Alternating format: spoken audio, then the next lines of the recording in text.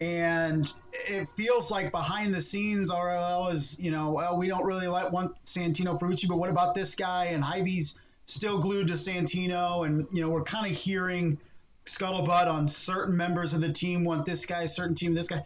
So we at least felt, okay, at least it's going to be Santino or somebody else in that HyVee car. And then for it to come out of nowhere where Jack Harvey's in that seat, caught everybody off guard. So, the positive is HyVee is in for a full season with RLL. That's huge for them for that second car, allowing them then to really find somebody for that third car. But yeah, to your point, really surprised with Jack Harvey in that car. And guys, I'll throw a question back to you guys in terms of this topic. Do you expect a significant bump in performance for Jack Harvey with Rahal, Letterman, Lanigan?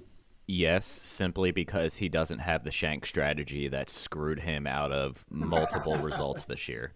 And I'm not saying he's going to necessarily win a race, but I think he's going to be much more consistent because he won't have a Road America fuel save blunder call.